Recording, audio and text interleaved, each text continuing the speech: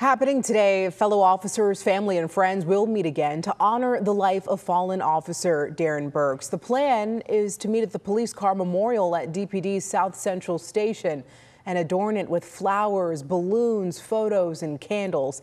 That's happening at 4:04 p.m., a very specific time. Now, the officer, 46-year-old Darron Burks, was sitting in his squad car when a man approached his vehicle and opened fire on Thursday.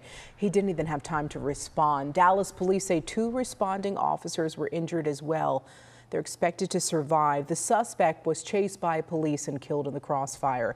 Now, Officer Burks had a huge presence here in the community, truly trying to make a difference.